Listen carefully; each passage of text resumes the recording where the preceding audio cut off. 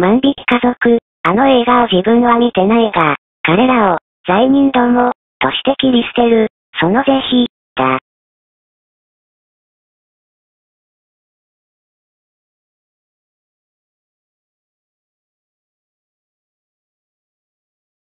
今の状況で、中華思想の皇帝、それらは、許しがたき罪人としてほぼ、死刑、に相当する罪を犯したことにはなってる。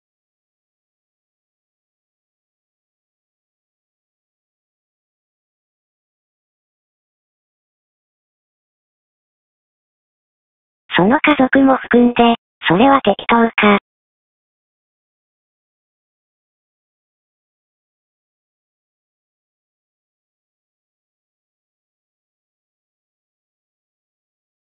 逆らう奴らは皆殺しだ。大賀さん、それは最終的にはそう言い、自分もそれに対し、同意せねばならない立場、ではあり。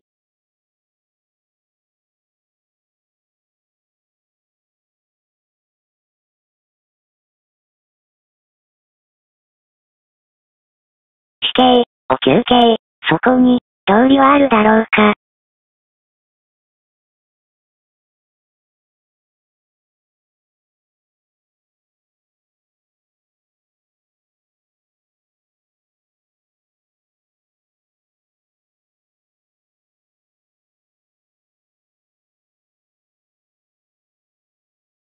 ドリームキャストを貸してもいいが、メディアには載せないように、その条件を満たすとき、そこに通じる話？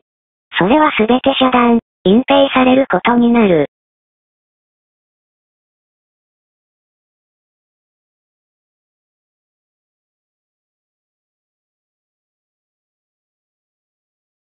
書いていいですか？ダメです。借りてる側が、それを言う事態。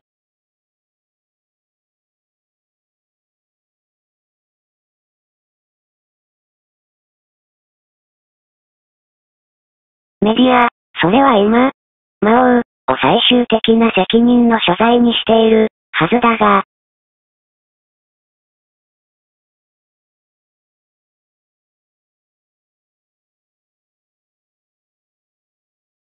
それでも、絶対者への、反発。